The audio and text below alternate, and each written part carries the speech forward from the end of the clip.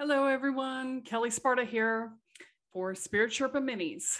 And today I want to talk to you about the energy healing that you need to do in order to heal someone from COVID. I have had a couple of my students have COVID recently, and I wanted to tell you what I found when I went to do healing work on them and why the healing work that you're doing may not be working as well as maybe healing some other things does. And so the first thing I want to say is that COVID it's not exactly a consciousness. It's more of it's an entity.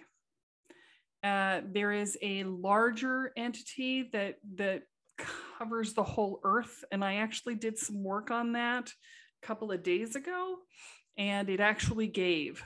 Yay! It actually dissipated and went away, and I was just like, oh, there is hope, right? So it's got that, but individually within each person who gets infected, part of that energy is coming into the person almost like being possessed. And you have to remove that energy in the same way that you would kick out something that was possessing someone else. And then you have to do the regular energy clearing process that you would normally do for any other virus or illness or whatever. And so the way that I do this is I've gone in, and so and there's another piece that has to happen after that too, because the entity that is possessing is actually words. It's actually solidifying and like concretizing the energy field of the person, which is how you end up with long COVID, right? So I'll walk you through the steps of what I do. So energy healers, listen up. I'm going to tell you how to do this. Okay. So the first thing you're going to do is you're going to go in and you're going to depossess the person. And it's not like a demon or a ghost or something possessing somebody. It doesn't fight back, right? So basically what you need to do is you need to call up the spirit of COVID, and you need to say it's time for you to go, and just like push it up and out through the crown chakra and leave it and just send it out. And it should dissipate along with everything else that I dissipated when that happens. But yeah, you may want to see about dissipating it. You don't want to leave it loose for it to infect somebody else, right? So that's step one, is to push it up and out, and then, dissipate it or destroy it or whatever. You don't have to get angry with it. It's just, as I said, it's not sentient. And then the second part that you do is you pull up the energy of all of the virus particles, right? I'm not saying that right, but you know what I mean, the cells, right?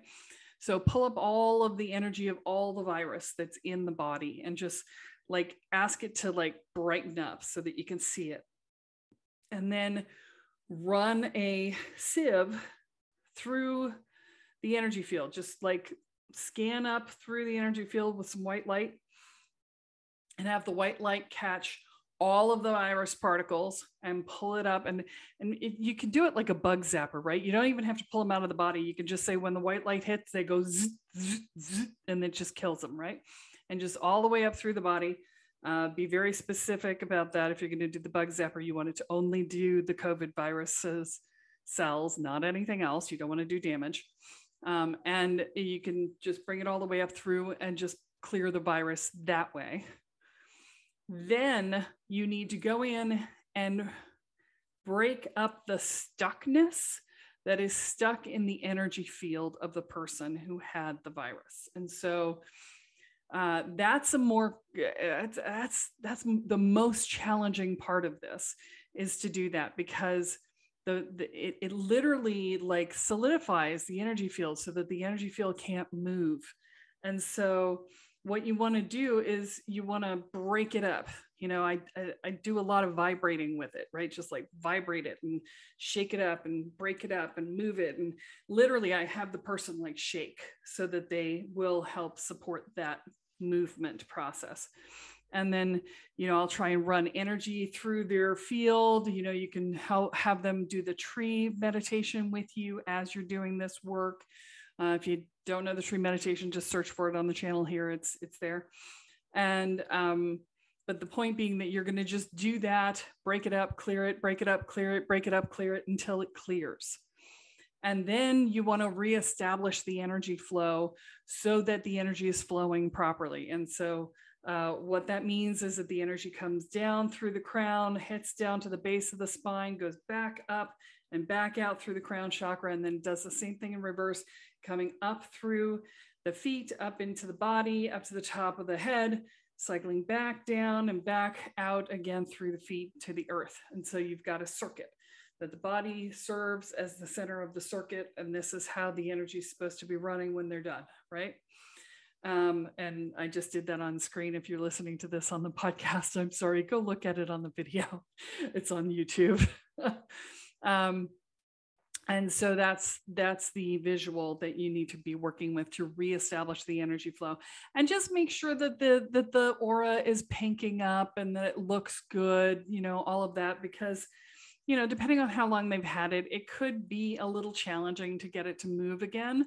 And so, you'll want them to do the tree meditation daily, maybe 2-3 times a day to get things moving. And they may have to come back for a second session if things didn't break up and move easily the first time, but you'll get there eventually if you break through the layers. Okay.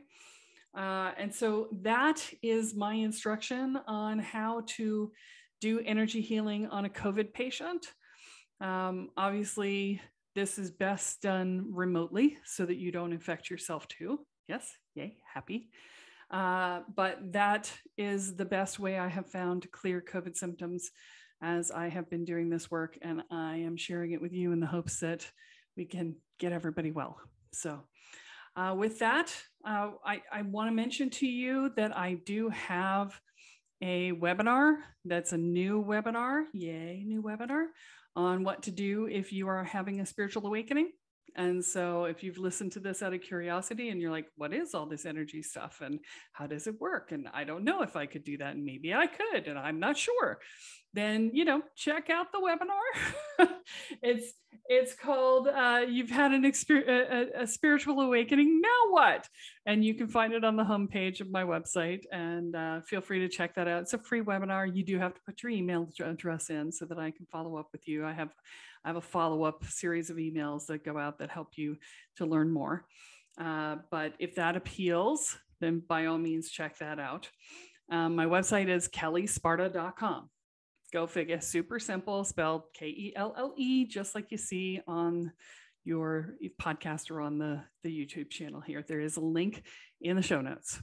And that's it. I will see you all soon.